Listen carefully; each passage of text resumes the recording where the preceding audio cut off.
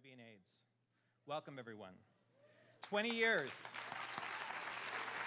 It's got to be closer.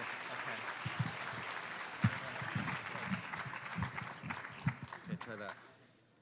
Thank you. I can't believe it's been 20 years. I was here for the first season of this, if you call it a season. The first round of speakers, it was amazing. And Tom Waugh is, I don't know how to sing his praises loudly enough. He is an amazing person, an amazing professor to have, and he has kept HIV and AIDS in the public consciousness when so many of us wanted to forget it in the media and other places. This series has kept AIDS front and center in our consciousness, and I think for that, Tom deserves a huge round of applause.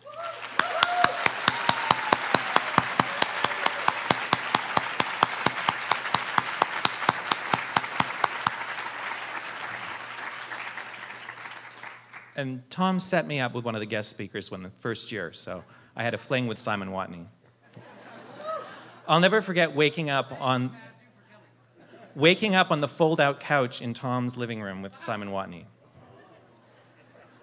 My professor, my mentor, and my pimp, ladies and gentlemen.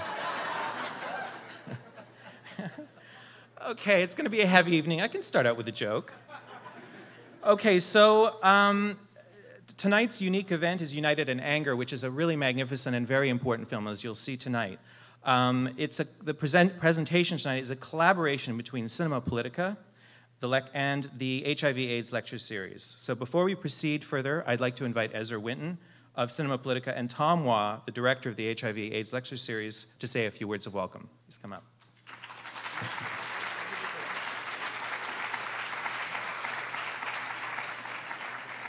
Hi, everyone. Thanks for coming. Cinema Politica started here at Concordia almost 10 years ago. This is our 9th year. We hold screenings every Monday night and also on other nights for special events like tonight. And we regularly draw audiences to political documentary that we are very proud to present, that are important works that are usually underrepresented from the margins. And we're very happy to be part of tonight's co-presentation of this magnificent film. And also, I just want to let you know that we have a few more screenings that you should know about. On Saturday, in 2 days, in the same auditorium on Saturday night at 7 o'clock, we are showing Jai Bhim Comrade. We're bringing Anand Patwardhan. He's a radical political filmmaker from India. He's very controversial. His films are wonderful. And we're showing his newest film about the struggle of the Dalits in India. And then we have 2 more screenings, which are on our regular Monday nights. We're showing The Light Bulb Conspiracy about planned obsolescence. And then we're wrapping everything up with We Are Wisconsin, which is a film about the first thing that happened that kicked off the Occupy movement. And actually, this semester's theme of Cinema Politica is movements, mobilization, and memory. So tonight's film is obviously part of that, and we're very happy to be showing it to all of you. Thanks.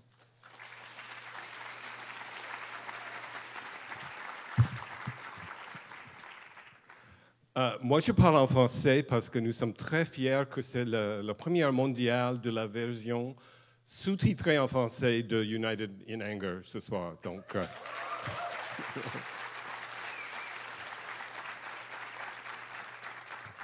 je ne crois pas que ça fait 20 ans, c'est vraiment incroyable, mais je dois corriger Matt, je ne suis pas le pimp du cycle, ni le souteneur, je fais le réseautage de la série.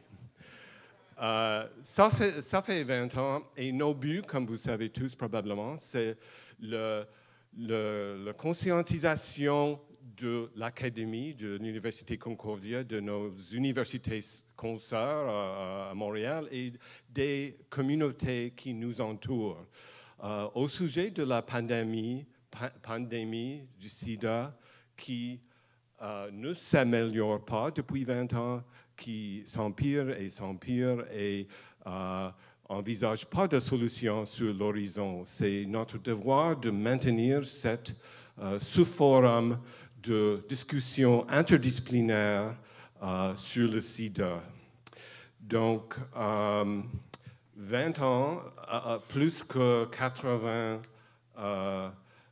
invités, conférenciers invités depuis 1993 et ça continue. Merci d'être venu. C'est le scénario de Matt, je ne dois pas le maganer. Merci d'être venu si nombreux. Ça peut être un record pour nous. Sinon, c'était peut-être il y a 5 ans avec Diamanda Gallas et tous ses fans ont commencé à venir 2 heures en avant. Mais probablement c'est un record. Donc, merci d'être venu. Et c'est une longue soirée, mais je vous promets une soirée passionnante et très importante. Donc, sans parler plus, je retourne le micro à mon client Matt.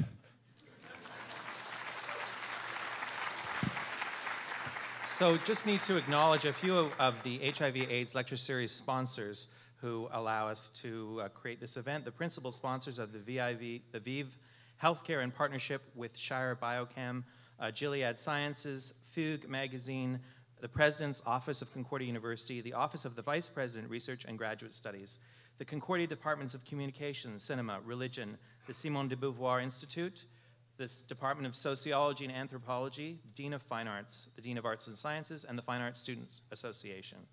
The friends of the lecture series include the Canadian AIDS Treatment Information Exchange, the Canadian Legal AIDS Network, the Farha Foundation, Imagination, the Queer Film Festival of Montreal, the ACCM, and the Réseau. So I'll just explain how the itinerary will work tonight. I'm going to introduce someone who's going to introduce Jim Hubbard, the filmmaker, and Jim will introduce his film, Jim Hubbard's film. And after the film, please stick around because we're going to have a question period of about 20 to 30 minutes. There will be microphones circulating for people to use, two microphones circulating for people to ask questions. Please feel free to ask your questions in either English or French. If you ask in French, we have a translator here to take care of that. Very important, please turn off your cell phones and all electronic devices. And please, no texting during the film. That's very distracting for the people sitting around you. Those of you, my students, have already heard this before from me. Also, your donations are greatly appreciated and will help with the continuation of the HIV/AIDS project and Cinema Politica. So if you could donate whatever you can, that'd be great. The guest we've invited tonight to introduce our filmmaker is somebody who's very dear to my heart. I've known him for many years, and he's one of the members of ACT UP Montreal, and he was also the first person to legally marry another person of the same sex in Quebec in 2004. He and Renee, his husband, fought very, very hard and put up a lot of their own money to fight for the right for same-sex marriage in Quebec and in Canada. They're the pioneers of this, among many of the pioneers. And I knew Michael very, very well at my time as a cub reporter years ago at the Montreal Mirror and Extra when there was a rash of homophobic violence and murders in Montreal in the 90s. And Michael was very active in meeting with gay lobby groups with the police, so he would phone me every day or two, really very diligently, with full details of every meeting he'd had with police officers and the lobbying they were doing to try to get police to take the crimes more seriously. And so I can speak from my own personal perspective that Michael has done so much amazing work for so many communities in our city. So please join me in welcoming Michael Hendricks. Congratulations. Thanks for coming. It's amazing. Really, I must compliment you. Oh, boy. Okay, here we go.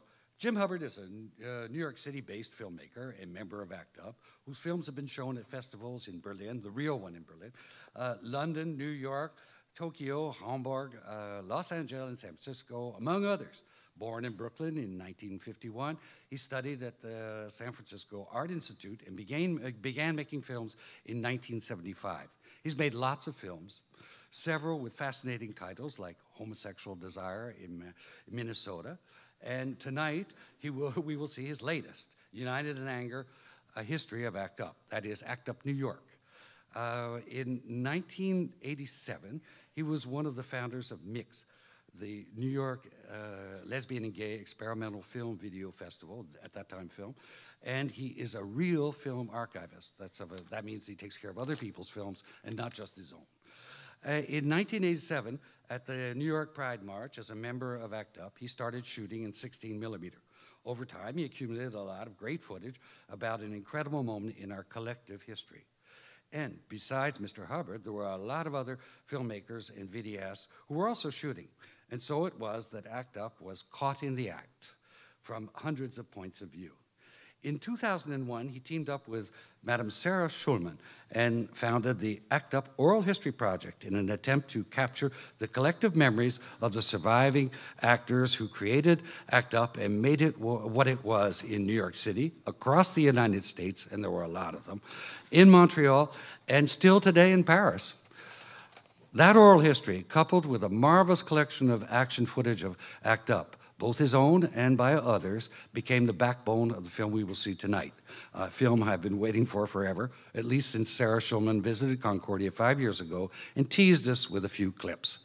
Before I present him, and it's my pleasure to present him, we're going to give him 2 souvenirs of Montreal. First, the first prevention pamphlet ever printed in French. The Bourassa government refused to, at that time in 1990, the 80s and 90s, refused to, it's upside down. Ah, bon, merci. They refused to disseminate information about prevention of HIV because they said it would encourage homosexuality and drug use.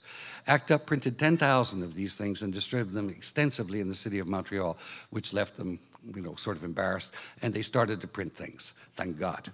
Second of all, a real ACT UP Montreal t-shirt, made in 1972. 1992. I think we were all a bit slimmer then, but I don't know.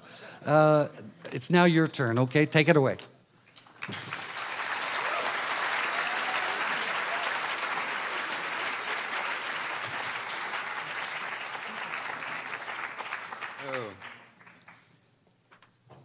Oh, thank you, Michael. That was one of the best introductions I've ever had. This is great because, in order to make this film, we had a Kickstarter campaign. And one of the things I gave away for the Kickstarter campaign was my Silence Equals Death sweatshirt. So now I have a replacement. So I'm very happy. You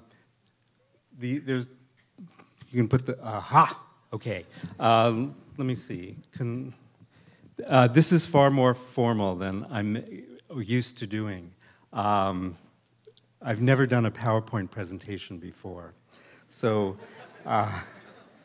usually I just get up and blab, But this is great. Thank you so much for coming. It's really amazing. When I first walked in here, it didn't occur to me that we would actually fill the place. So I'm so incredibly grateful that you're all here tonight. So thank you for coming. And I want to thank all the people who preceded me up here, Matt Hayes and Tom Waugh, and Ezra Winton and Svetla Turnin of Cinema Politica. And especially I want to thank Ryan Conrad, who initiated this. How many months ago? I don't know. It's been a long haul, so it's really great to finally be here. Let's see, okay. I usually don't say a great deal before a screening, partially because I really prefer for people to see the film and have their own experience and not, be guided into a narrow understanding of it by what I say. But since this is officially a lecture series, I will say a few things. As it says up here, the film has 2 overarching concepts. The first is to put ACT UP right smack dab in the middle of mainstream history where it rightfully belongs. And the other is to inspire additional activism. United in Anger is about a particular time and a particular place. And the strategies and tactics that ACT UP used are not necessarily available, or would they be effective or appropriate in this time and this place. But the universal, I get to do that. The universal lesson of ACT UP is that a small group of people extremely focused on their goals and knowing far more than the opposition can really change the world.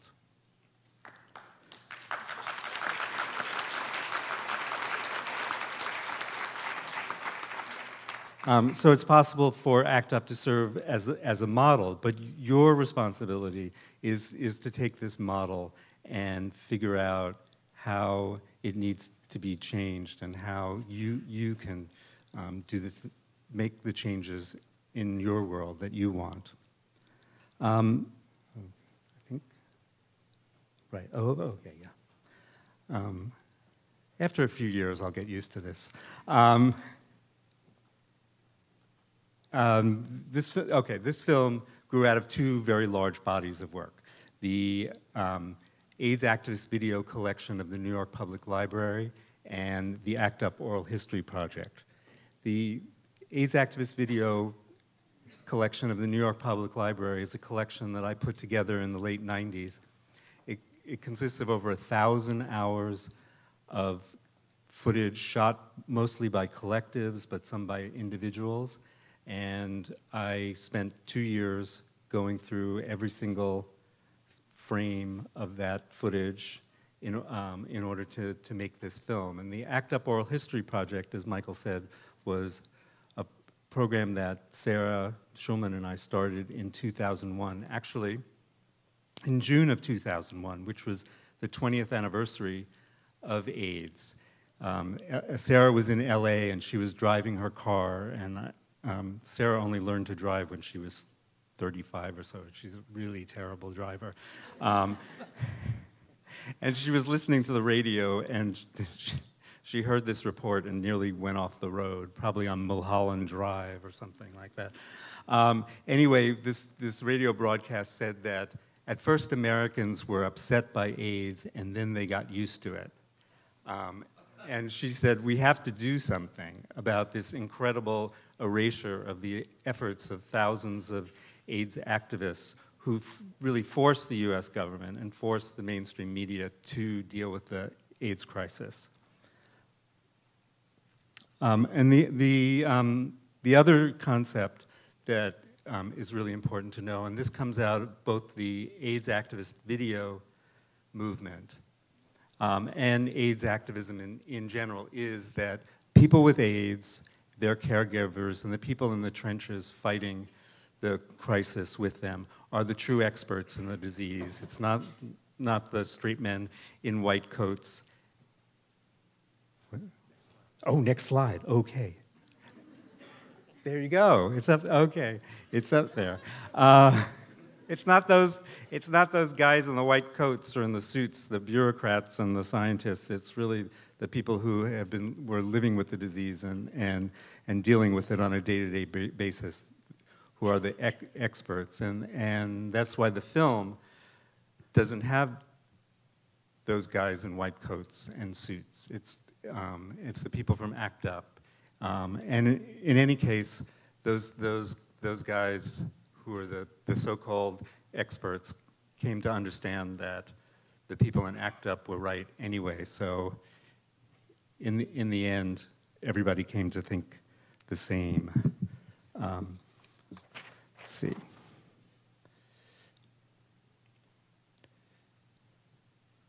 Okay.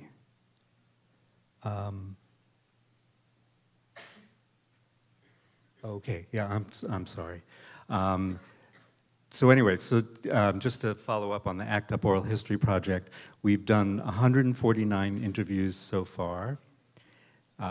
We have 80 people on our waiting list to be interviewed. We hope to finish in 2 to 3 years. Anyone can be interviewed by sending an email to Sarah, so it's all a self-selected list. But you can download complete transcripts and see video clips of 108 of the interviews on the website, which is www.actuporalhistory.org. So I think that's enough for now, and let's look at the film, and afterwards I'll have a little more to say, and then we can have a conversation among ourselves. So thanks again for coming. Let's see, one other thing. The French subtitles are new, so if there's anything that's, like a bad translation or you want changed, we can do it. So, so tell me. Thanks a lot.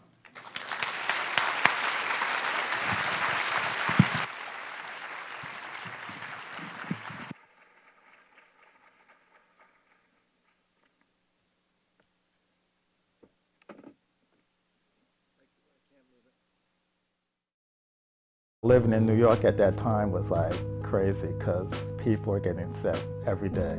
3, 4, 5, 6 people that you hear about being sick. We were very scared that the Reagan administration was going to put people with AIDS in internment camps. And I think that we came close to that in this country.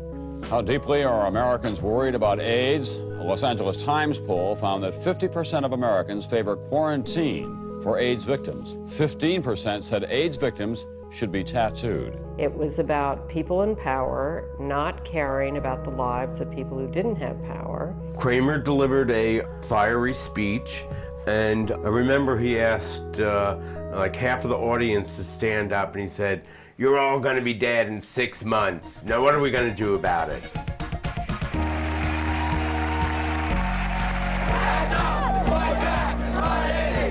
Coalition to unleash power. We are a diverse, nonpartisan group of individuals united in anger and committed to direct action to end the AIDS crisis. Release those drugs! Release those drugs! When we're activists, when we really act up, we have a big impact and we get what we're demanding. And when we're silent, we don't. We'll never be silent again! Act up! We'll never be silent again! Act up!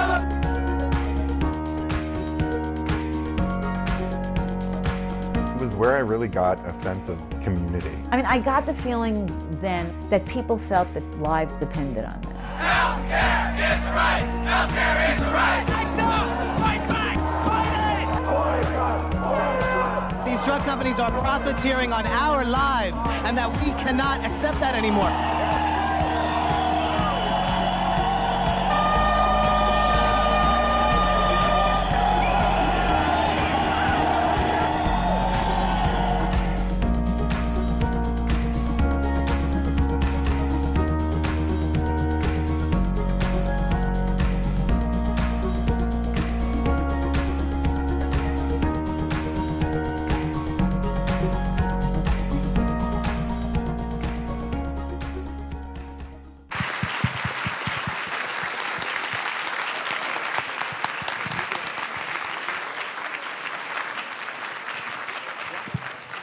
Jim, thank you for that magnificent film.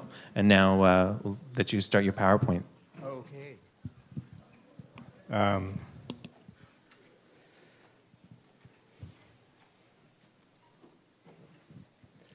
Well, thank you very much. That was really, really exciting to sit here and watch it with you. Let me elaborate a little on what I started to say earlier. Boy, where are we?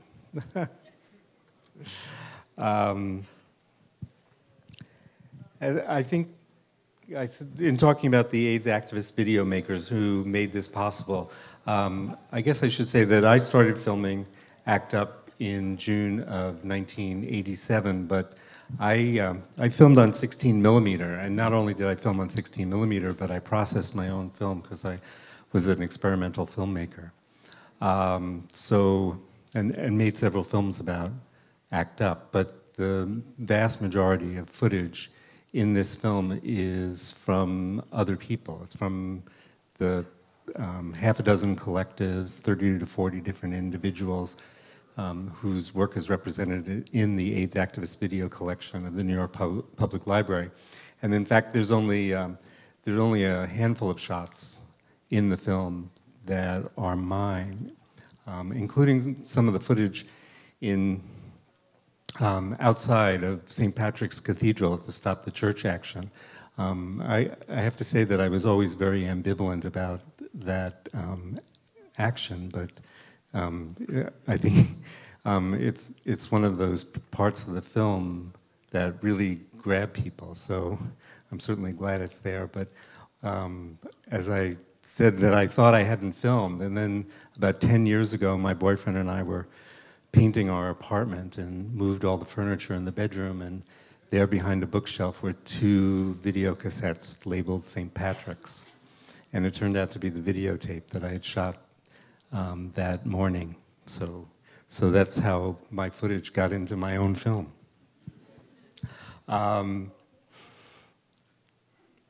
So working in collectives really made it easy to collect film.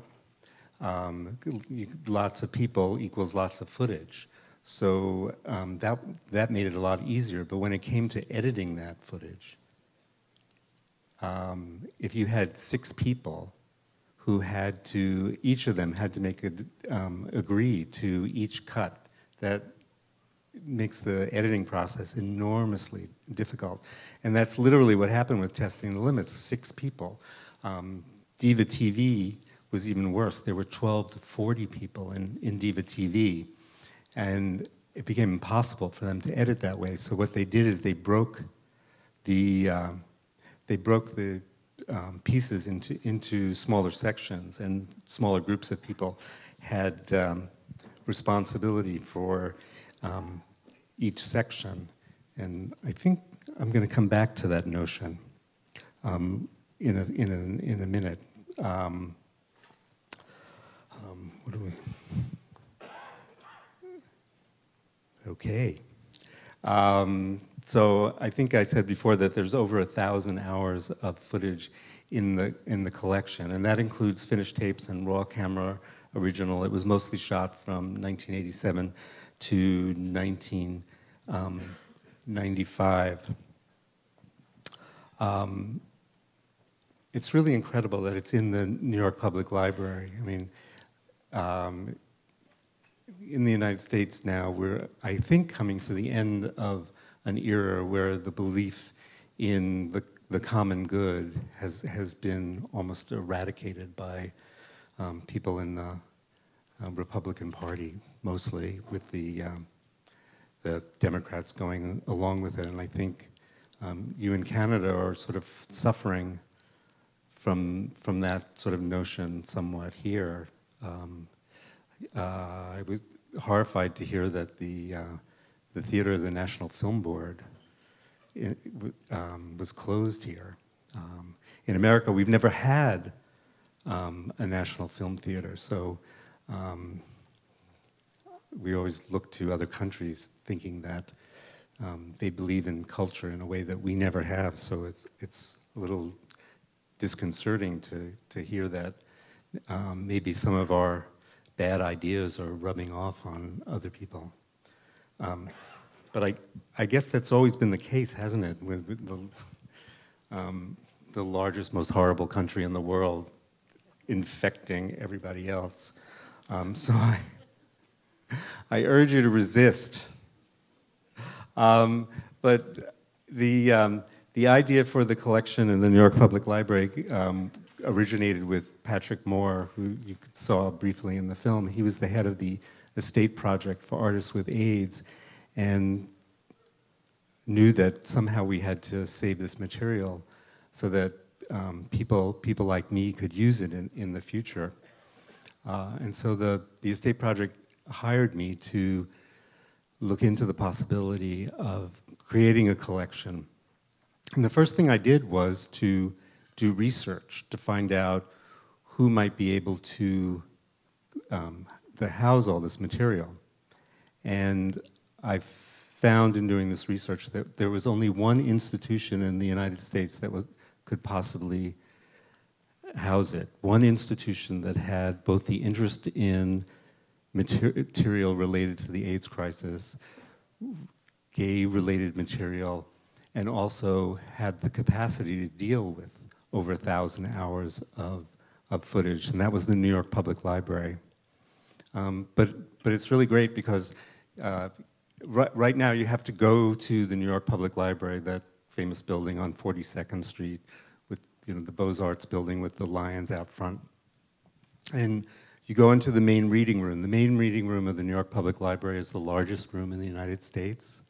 It is 900 feet by 150 feet, or what is that, about 300 meters by 50 meters. And you walk all the way through it, and at the back is the Brooke Astor Rare Books Reading Room.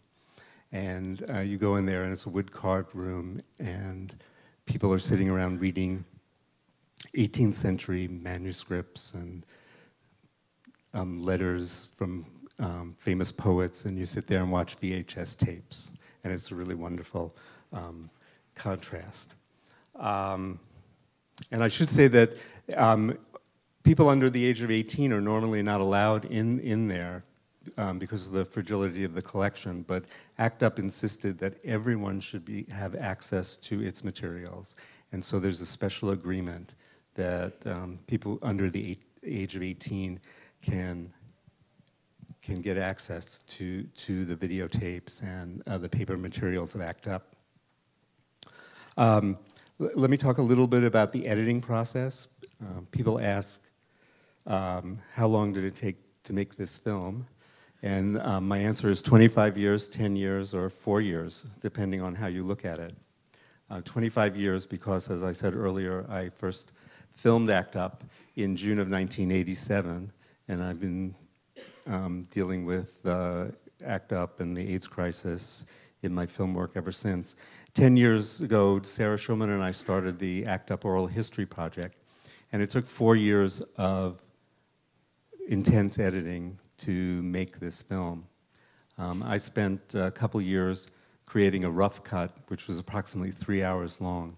And I always knew that I had to bring someone on, someone who didn't live through the crisis, someone who wasn't immersed in it, to make it understandable to all of you who did not live through it. And that person was the editor, Ali Cotterill, so I put her name up there because she did such an incredible job.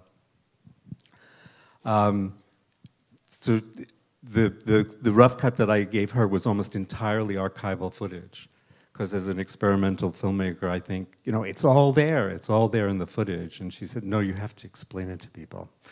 And that's what she did, you know, like culling the perfect quotes from the ACT UP Oral History Project to explain and deepen the discussion around the demonstrations. Let's see.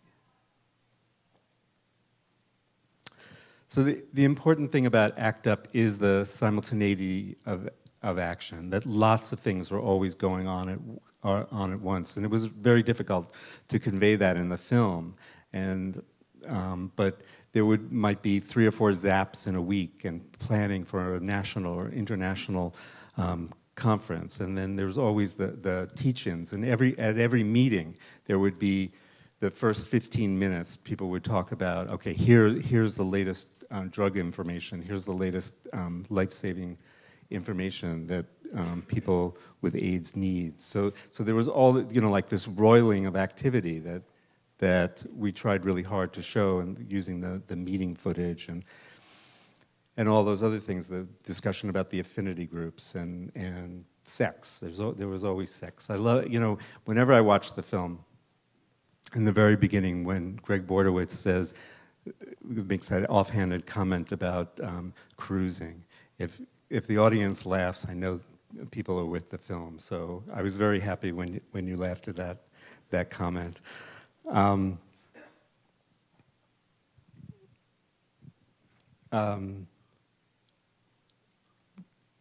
What's really important about ACT UP is that the story of ACT UP is the story of the group.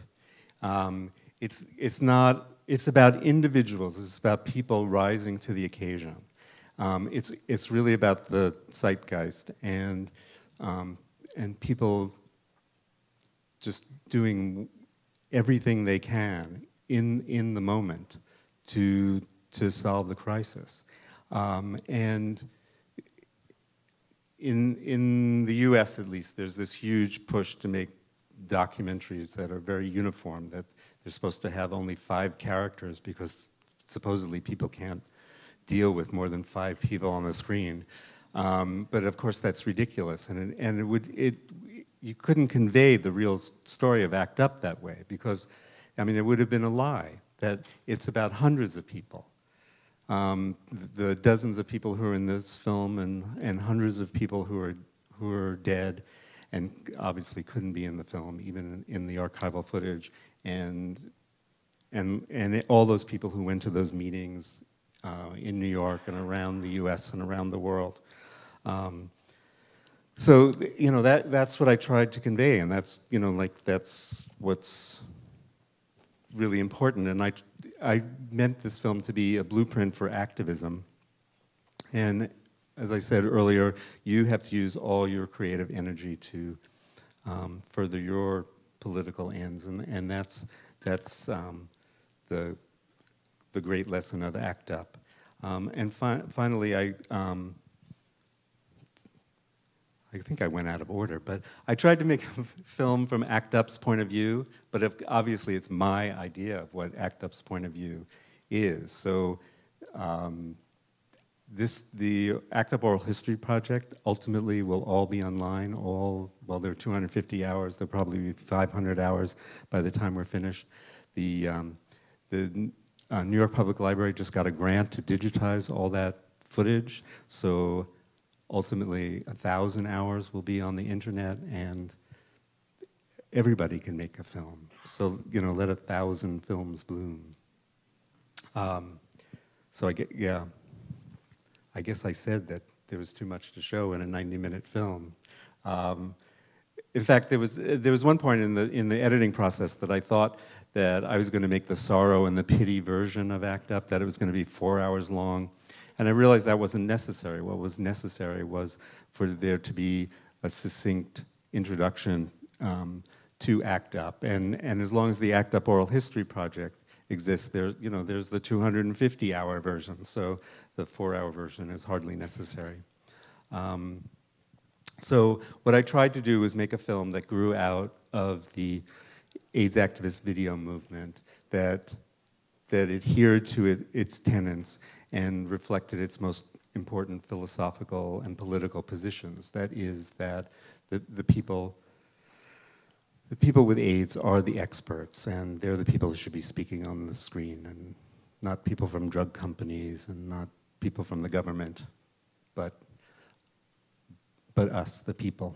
So on that note, we'll get the people here to talk and ask questions, and I'll be happy to answer them. Do we have mics? Yeah.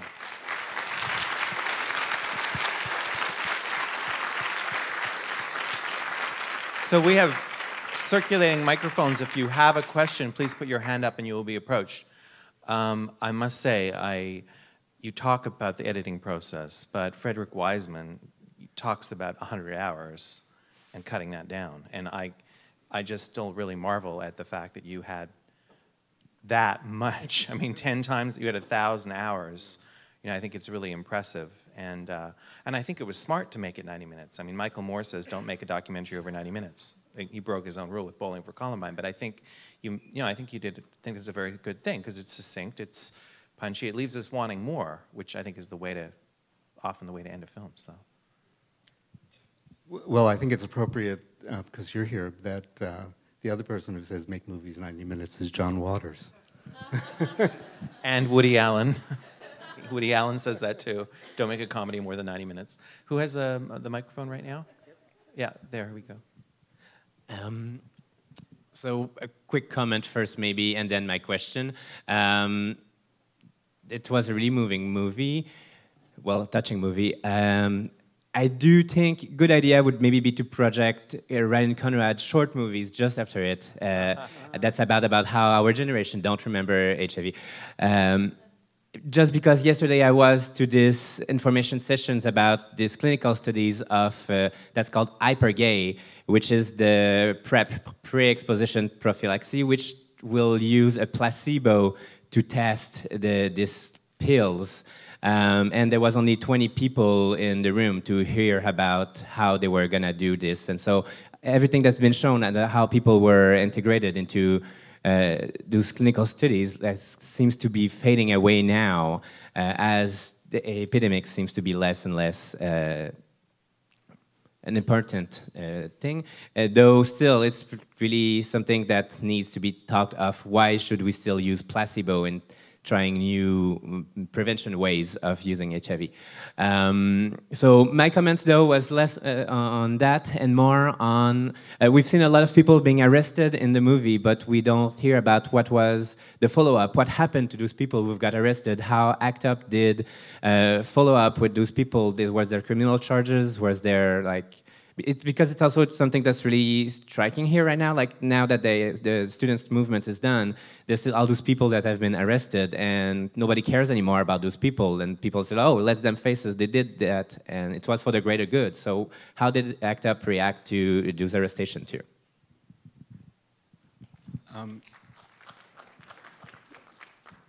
Yeah, that's a lot to react to. Yeah, Ryan's film is great. Everyone should see it. It's real, you know, like conveys what it was like in a remarkable way for someone who was not there.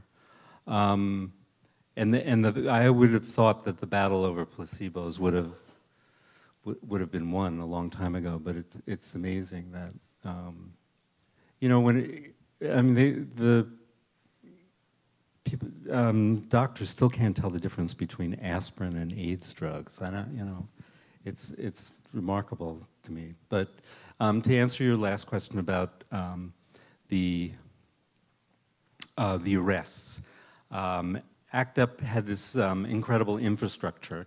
There were lots of lawyers who had been recruited in ACT UP to take care of people. Plus, there was always a system whereby anyone who planned to get arrested, they had their names, their addresses, contact, and all this information. And then there were people waiting outside the police precincts, so that waiting until everybody got out. But because of the power of the group, generally people were arrested, but they weren't. The expression is put through the system, which meant that they weren't arraigned, they weren't indicted, generally, that they were given a desk appearance ticket, and generally, after 6 months, it was wiped off their record, supposedly. But on rare occasions, people were arrested. For instance, at the Republican Convention in 1992, Scott Sawyer was charged with attempted murder for allegedly biting a police officer, and he was forcibly tested for HIV in jail. It took 2 years to get him off. I mean, he wasn't in jail for 2 years. No, he was in jail only for a short time. But I mean, he didn't even bite the guy. I mean, it was just completely made up. And then the worst incident was at a protest outside a police precinct in New York, where the police grabbed this guy, Chris. I'm blanking on Chris's last name. But anyway, they dragged him into the police precinct and beat him, and he has permanent neurological damage. So that's the worst bit of police violence that happened. And then there are cases where people actually got arrested intentionally. Needle exchange. I wish needle exchange could have gotten into this film. People in ACT UP forced New York State to change its law about that people, it became legal for people in New York to have needles. And it was an important part of stopping the epidemic among intravenous drug users. They used the necessity defense, which meant they spent 10 weeks convincing a judge that they broke this law with the intention that a much worse law, you know, something much worse was happening, and therefore they were acquitted, and the law changed in the state of New York and ultimately in most of the United States. First of all, thank you for the template of grassroots activism. And I'll let everybody know if they're hiring, please let me know. Second of all, I don't know if you know about this, but there was, about last year, there was some controversy when someone made a poster and then it circulated over the internet that said, I party, I'm positive, I bear back, I'm responsible. And there was a kind of a backlash, an intergenerational backlash between different groups of HIV/AIDS activists. And I was wondering what your position was or what your experience was with the whole resurgence of the bareback movement. Yeah, I have to say I was when I first saw that poster, I was quite taken aback. And it comes from Toronto, right? Yeah. AIDS Action Now.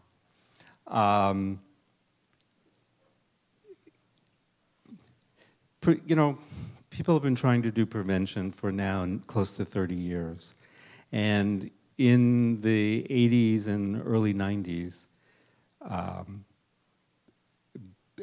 because we were so close to the devastation of the disease, I think the fear factor really worked.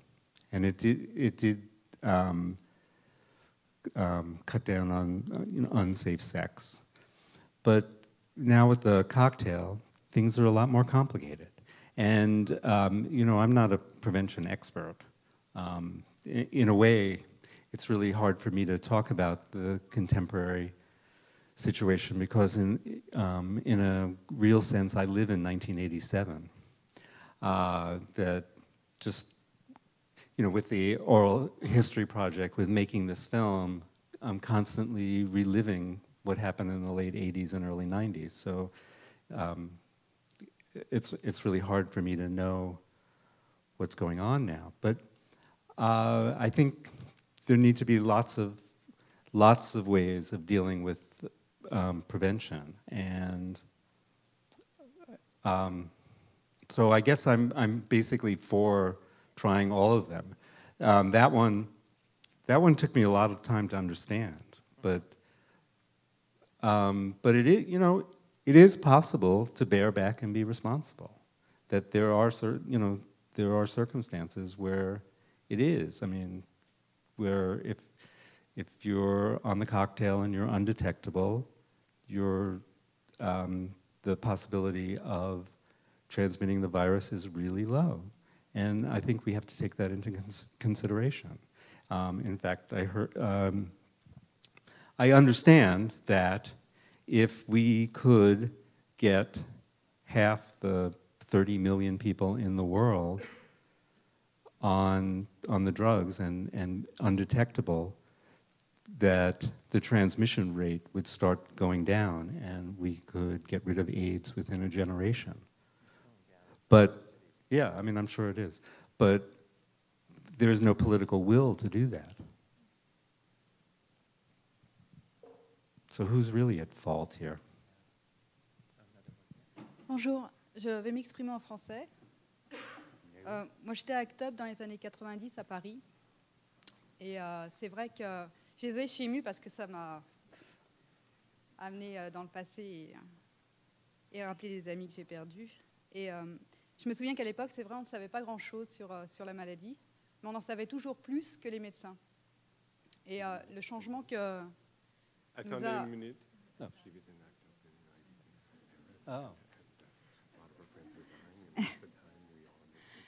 Et je pense que, enfin, selon moi en tout cas, en France et notamment, enfin, je parlerai pour mon pays, mais le changement que ACT UP nous a apporté, c'est que les patients se sont informés, étaient plus informés, je pense maintenant s'informent au sujet de leur maladie et luttent. Ce n'est plus des patients passifs face à leurs médecins, mais ce sont des patients actifs qui luttent pour leur santé, pour leurs droits. Et ça, c'est ce qu'ACT UP nous a donné. C'est un cadeau. Attendez. What ACT UP gave us was that patients inform themselves about the condition, and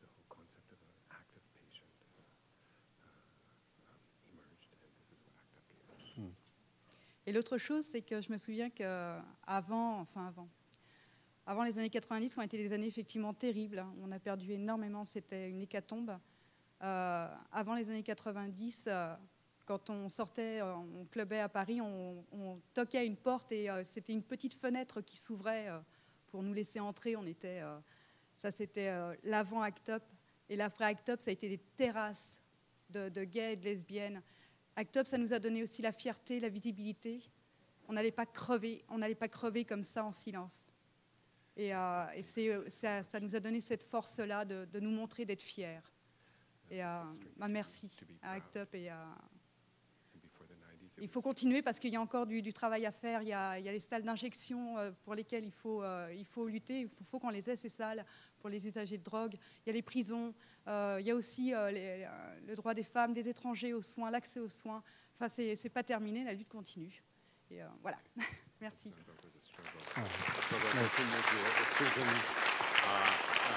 Foreigners, access, and injection centers, and ACT UP taught us to be proud. Thank you. I should say that ACT UP Paris is showing this film 1 week from today in Paris. So thank you so much for saying that, and tell your friends to go see it. Got to get that advertisement in. Also. You have amassed such an amazing archive of video footage. A particular point in the film that I found was really interesting was about the posters produced by and for ACT UP. I was wondering, is there any sort of archive of those? Is there any sort of collection available anywhere in the world of those posters? Yeah, the New York Public Library has a collection of ACT UP posters and ACT UP. Actually, all the ACT UP papers from ACT UP New York went to the New York Public Library, and there are other collections around the world. I'm kind of blanking on where they are right now. Is there any plan to publish a coffee table book of them, because they're beautiful? No, I mean it'd be a great thing to have. I would get it for sure. Yeah, people are trying to do that. There have been a couple of, there have been more than a couple. There have been lots of exhibits around the world. In fact, we did an exhibition that was at Harvard and then at the White Columns Gallery in New York that included all of the ACT UP Oral History Project on 14 monitors. And also a poster show, and there was just a Grand Fury show in New York, which is traveling, and I'm not sure where it's going. It might be there. It might be going to the Art Gallery of Ontario, but I won't swear to that. But yeah, there are collections. In fact, even the New York Public Library has one of the bus posters of Kissing Doesn't Kill. So it's what, 10 meters long and 3 meters high. It's really incredible. Oh yeah, okay. Having seen the past of AIDS, I'd like to know what you think the future. Can you speak up a bit? Oh, having seen the past, I'd like to know what you think the future is for AIDS. Well, I guess if I had my druthers, there wouldn't be a future for AIDS. It would just be over. But yeah, as I said, you know, I'm really not the person to answer that question in a strange way. I mean, I think there needs to be more activism. I mean, as long as there are people getting infected, and there are even more than that, people not getting the health care that they need. I mean, you know, it's a little weird coming from a country where there is still not universal health care, and even with Obamacare, there'll be 30 million people without health insurance. So, you know, when I come to really advanced countries where there is universal health care, you know, I can't exactly speak to the situation, but you know, certainly in Africa and in the poorer parts of Asia where people are not getting the care they need, I mean, Western countries should be giving them money and allowing them to develop the infrastructure for dealing with it. I mean, Sorry. One of the things that comes up repeatedly in the film, though, that we keep hearing over and over again is we need, basically saying we need universal health care. There's no beds, there's nothing for us, homeless people. I'm wondering how, I mean, obviously it was a compromise of a compromise of a compromise, but I'm wondering how you feel about Obamacare. Romney was going to dismantle it. I'm wondering how you feel about it. Well, at the time, when it first passed, I felt betrayed because they took the public option out of it. That I felt like it really wasn't that much to ask for allowing everybody to opt into Medicare, which is our system for people over 65, which I am very much looking forward to participating in 3.5 years. Although I get health insurance because my boyfriend works for a company that gives health care insurance to domestic partners, although he has to pay $2,000 a year and then pay taxes on the $5,000 a year of imputed income that his company pays towards my health insurance. So, and you know, people who are married don't have to pay that. But even though we now have gay marriage in New York, it doesn't work for those things.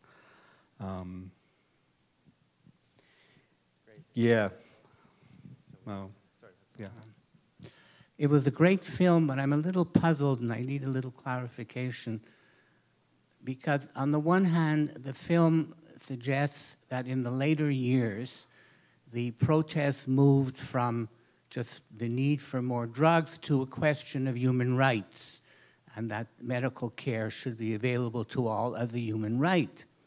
And yet you've pointed out in your remarks that because of the improved medication, there is less activism now than there used to be, and you've just pointed out that the United States still has an inadequate system of medical care. So my question is, and why I need the clarification is, what happened to the demand of human rights within the gay community?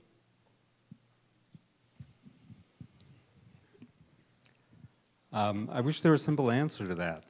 There are two things. First, the power of ACT UP diminished. Oh, it took over a period of years, and it was the cause of there was a number of causes of that. One is that so many people died, and it was incredibly debilitating. And the other major aspect to that was the change from the Reagan and Bush administrations to the Clinton years. And Clinton, you know, Clinton's famous line about "I feel your pain," that was actually said to Bob Rafsky, the guy who appears a couple times in the film, including near the end, where he gives that impassioned speech about Mark's soul being able to rest in peace.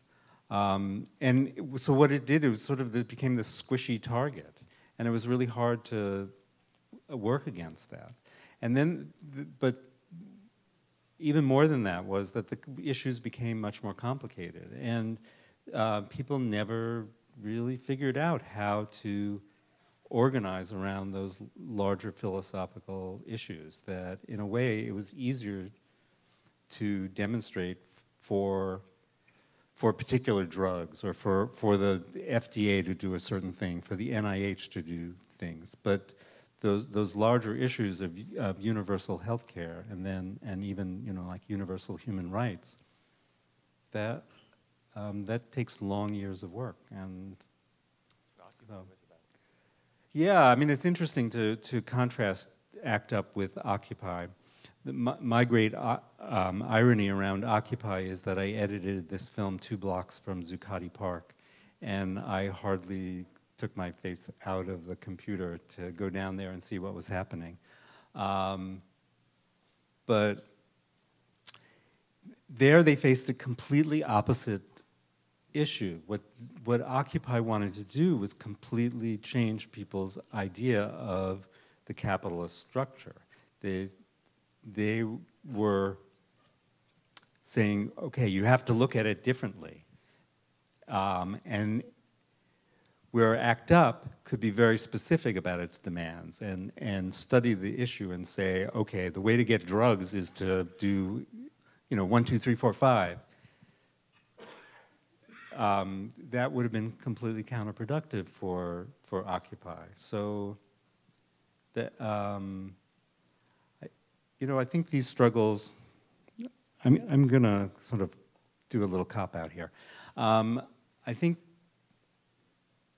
unfortunately, revolution is the work of young people, and it's up to the people who's who will inherit the world to make it a better place, and they're going to have to figure out how to do it. And I'm afraid I don't have the answer. But I do recall there were real serious rifts with ACT UP. And you touch on it. You touch on those philosophical differences, exactly what your question was getting at. And that's when a lot of queer nations started, where people said we're going to start our own kind of separate chapters where we want to be doing the same kind of actions, but not just talking about concerns of gay men or lesbians. We want to talk about race, we want to talk about gender and class difference. And they were talking about all those things. So it was interesting those divisions were starting back then. Yeah, Queer Nation actually wasn't a rift. I mean, I think it was seen as an enlargement, or as that okay, we're gay people who don't, there's all this emphasis on AIDS, but there are these issues, other issues that we have, political issues that we need to deal with, and let's look for some medium to deal with them, deal with those. We got time for one more. We have two. Okay. Who's got the mic now? I do. So one thing that strikes me with the movements of ACT UP and just generally, it seems that every generation or every other generation has its movement, but through whatever means, whether it's just a change in the people or some systemic thing, we forget how the protests were done and we forget those methods of protest. And one thing that struck me was just watching the arrests of ACT UP, as people would sit down or lay down and just peacefully go, which is very different from now, I find, how people react to being arrested. And I guess my question is, how do we sort of get that information of how, because we have to redistribute every time how to protest and how to react to police and how to behave. And my question is, how do we get that information from protests and sort of turn it into a timeless thing and have that knowledge and maintain that knowledge? And should we? Well, I think that's why I made this film, so that there is a blueprint. I don't think this is the only way of going about it, and I think people have to reinvent it every time. But if people in ACT UP hadn't seen the footage of civil rights protesters, that knowledge would have been much harder to convey, although there were people who were there to teach it. That little section about the civil disobedience training is there, literally teaching people how to get arrested. So I think it's a combination of things like this, movies, and there's, if you go to the ACT UP website, actupny.org, there's actually a handbook on how to do civil disobedience that was written by ACT UP. Yeah. And you've got Yes Men doing culture jamming too. That's right. Yes. I'm doing the Yes Men next Thursday in New York, and Andy Bickelbaum and I are gonna teach kids how to do this, I guess. We had one more? We had one more? We have one more in the front here? Oh, okay. Sorry, one more there. Okay. Thank you for this film. I'm very moved by it, and I guess I started having sex, and my friends started having sex when ACT UP started to hit the news. So needless to say, this movement had a big impact in my life, and I guess looking forward, I'm wondering about how you would like to see this film used and how you want support with that. And I love the idea of making the VHS footage accessible through other means, and having that, like you say, just multiply. I think that we need multiple creative forms of activism, and we need to span continents, obviously, and to have people reshape those tools in their own ways and to suit the needs within our own communities. And I guess on that note, I'm just wondering about language too, and if there's the great subtitling in French, and it's fantastic that's there, and wondering about Spanish, I'm wondering about other languages too. To answer the subtitling first, we have it in Spanish, German, Portuguese, and Arabic so far. And French, well, yeah. The Arabic exists because we did a tour of Israel and Palestine, and the first place we showed it outside the United States was in Ramallah.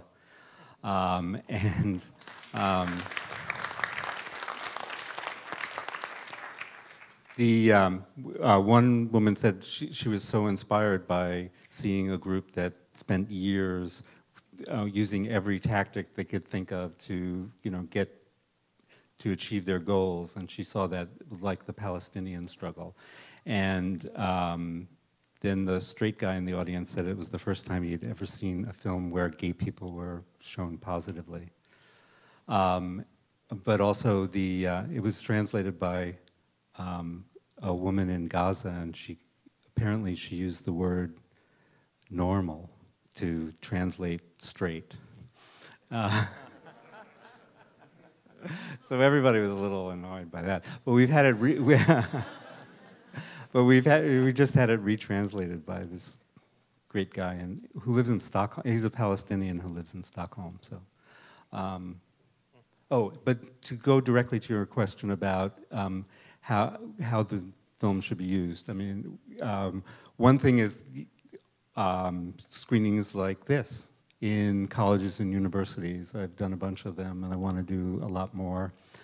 Cinema Politica is distributing it in Canadian colleges and universities wherever they show, but also we're doing it in grassroots organization. AIDS Action Now in Toronto has shown it in a bunch of like little screenings for grassroots people. There are a couple of screenings in suburbs of Vancouver for youth groups and HIV groups. So there are all sorts of things like that, as well as showing it in film festivals and any cinema that wants to show it.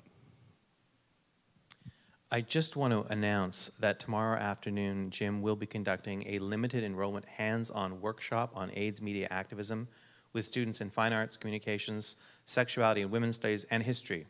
So there's still a few places in the workshop left. If you're interested in signing up, please register with Asher Fairstein, who is involved with the HIV/AIDS lecture series. Asher, you around? Right there. So if you need to talk to Asher or me, if you can't find Asher. And we should make a few final acknowledgements to thank Vive Healthcare in partnership with Shire Biochem and Gilead Sciences, our principal sponsors, our amazing collaborators from Cinema Politica, Ezra Winton and Svetla Turnin, Jason Milan for the graphic and web design, CUTV for the video footage and archiving the event, the HIV/AIDS teaching team, Professor Vivian Namast and teaching assistant Alex McClelland, internship coordinator Giselle Suzar-Morin, and Ryan Conrad for initiating the idea for this event and follow-up liaison, as well as coordinating tomorrow's workshop, Thomas Waugh for his work as director of the HIV/AIDS Project and PIMP, Asher Fairstein for his wonderful work as coordinator of the HIV/AIDS lecture series. Also, we really want to thank Lawrence Colin for his translation. Thank you very much. And thanks to Johnny, our projectionist. Also, yay.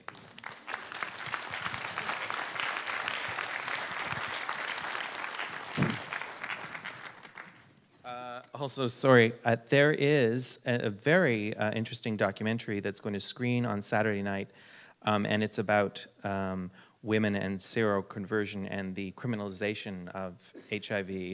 It's called Femmes et séropositifs dénonçant l'injustice, and it will be screening on Saturday night in the De Sèvres Cinema that's in the Webster Library, and that it starts at 6 o'clock, and it's free.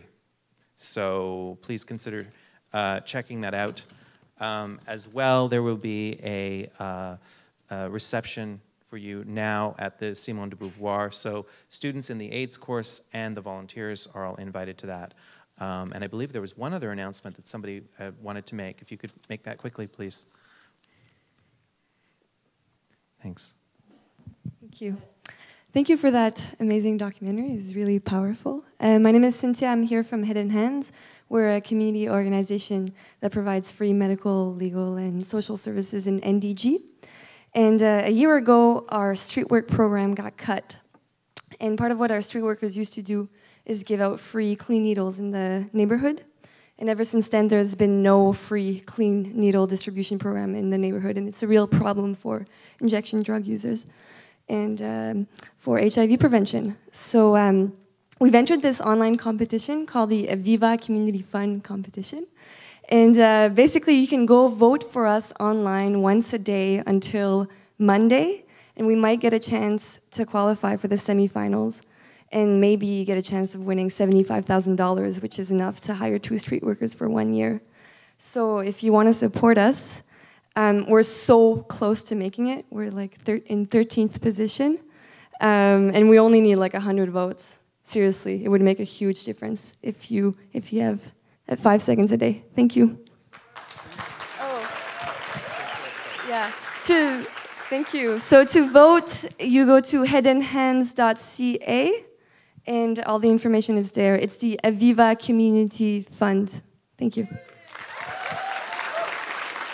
I just want to say that the 20th year of the HIV/AIDS lecture series continues in January. Mia Donovan, a local filmmaker, will be here to present her amazing film about a Quebec porn starlet who went to California and seroconverted, called Inside Lara Rocks. I've seen this film. I'm showing it in my documentary class later this semester. It's a remarkable film. She's a remarkable filmmaker. She's going to be here in late January, so please come back for that. And I really want to thank Jim Hubbard for coming here from New York and presenting his film.